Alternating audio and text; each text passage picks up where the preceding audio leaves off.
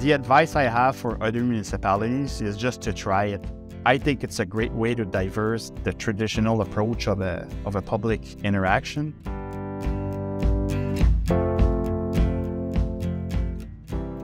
Into the winter, spring 2020, we were into an engineering phasing design for a major infrastructure underground projects right into our downtown core. We intended to include all the businesses and the residents with all kinds of consultation. But in March 2020, COVID quickly removed that option away from us, and direct contact was really not something that we could do at that moment. So we still had a major construction project that was going to soon go into tender that we had to achieve into the fall and the summer of that year.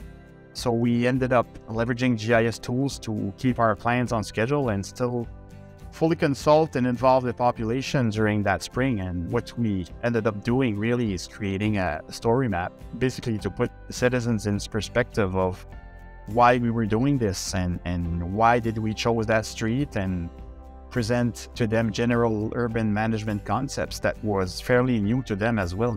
Things like walkability, active transportation, traffic calming, greening up spaces.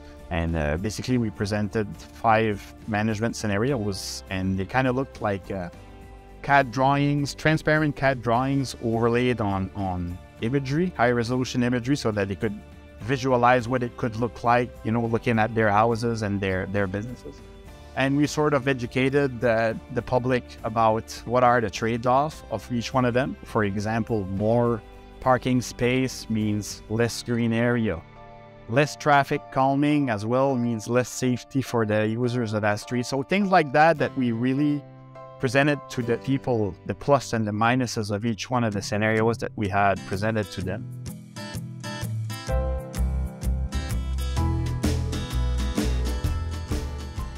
At the end of the story map, there was a survey where they could specify their preference, and basically we've let the street actors decide of what the outcome would be for that location.